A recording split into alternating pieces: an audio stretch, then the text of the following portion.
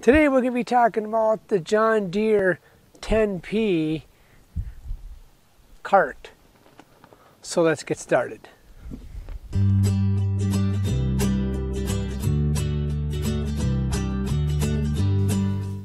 Hello, welcome back to My Green Lawn. Today we're going to be talking about this John Deere 10P utility cart for our lawn tractor.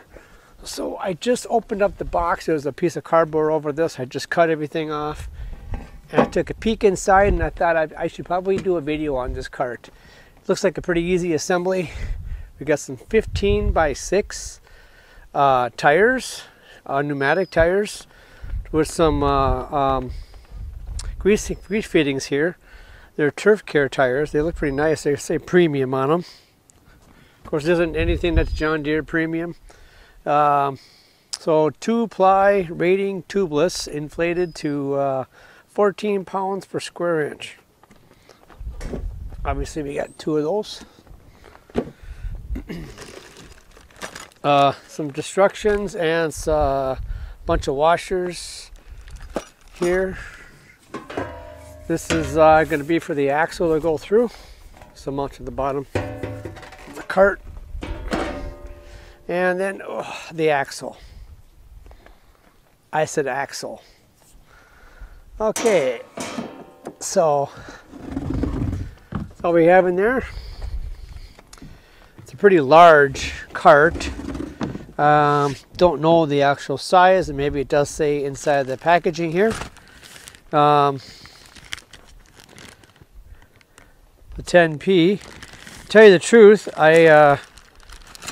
I got this particular unit free when I purchased my John Deere X354. So that was an added bonus, obviously. It was getting this cart. It's been sitting in here. I haven't put it together yet, and we're wanting to use it. So I'm going to throw it together today for us here. So let's get this project going. I'm gonna have to flip it over first to have it sideways so I can get this and everything's labeled on what it is. I kind of got this up at an angle and I just stuck one. They said to stick all the screws in, but it looks like it's easier for me just to put the screws, got the screws started in there, put a washer on there and a slotted screw, and I just stick it through the hole, and then I can get the nuts on the bottom started. So it's working out a little bit better that way for me. I believe it has the dump capability, and I'll do this so that you can more easily see. But I'm basically just taking a screw, putting a washer on it like that, putting it through the hole. I just want to make sure it's going to go through the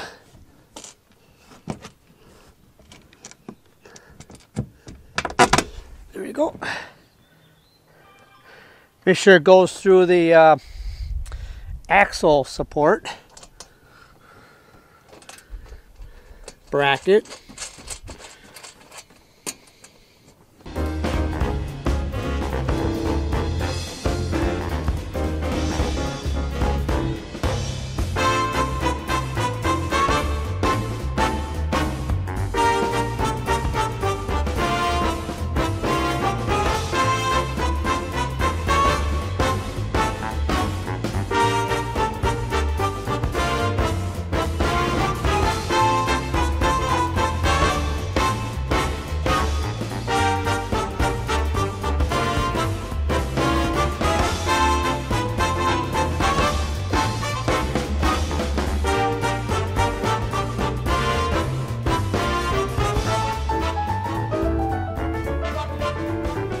My battery's a little more charged now, and kind of waited to put this together the rest of the way. I popped this bracket on here, and I put my release on here. It's a little difficult. They give you if you don't read through the instructions real quick, you will miss the little special spring setup. So I suggest you just glance over the instructions real quick, save yourself some misery. So at this point, we're just going to stick on the axle. Again, I did say axle. Remove these plastic caps they got on there. Kind of cool. Side there. And it looks like we get a washer on both sides. So put a washer on here. Washer on there. Oh, okay. Let me get these little C-clips, these lock washers thing here. I want to stick that on there. Okay, so we got this C-lock, this clamp here, and there's a little groove in here. I don't know if you can see that. Washer's already on here. So I'm just gonna, might need to get a pliers. Push that down. Normally I would hold it with my finger, but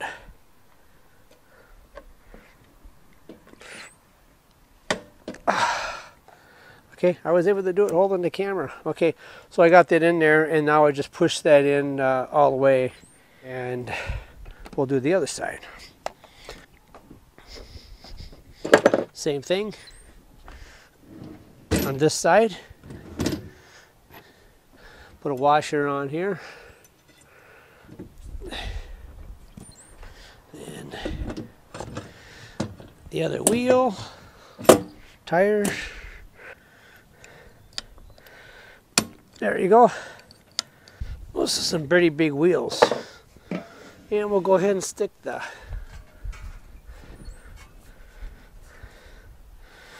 axle on here, or the tongue.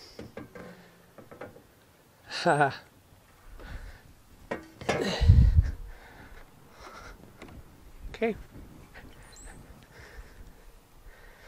Okay, one of the the reason why I smarted a little bit right before I shut the camera off is to take that tire off. We have to put the tongue through. The axle's got to go through the tongue.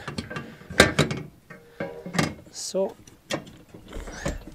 get that lined up. That makes a lot more sense now. And it locked into this bracket right here in front.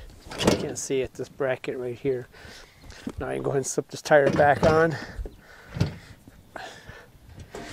we got that on there. Push this back on. A washer first. Then C-clamp, C-clip.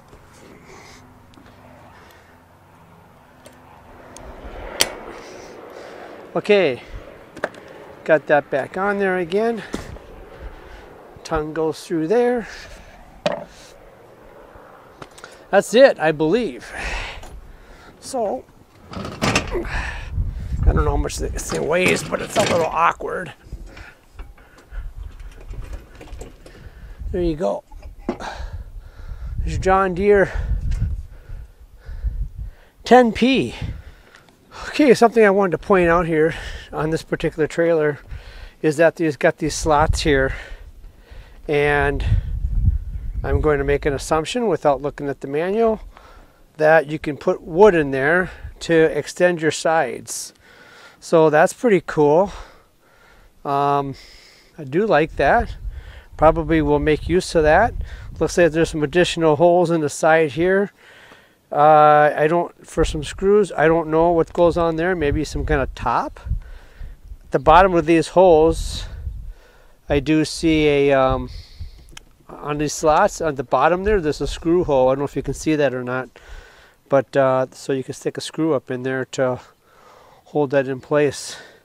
Looks like might be a lot of versatility in this trailer, and I'm excited to give it a shot today. In fact, I'm going to put it to use today with the John Deere, hauling some dirt around.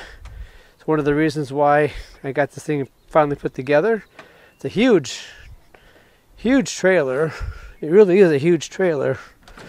I'm sure the 10 signifies something. I'll look that up later. And then there's a Here's a foot pedal right here.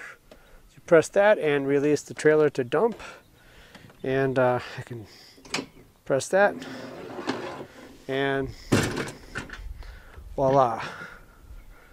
So there you have it.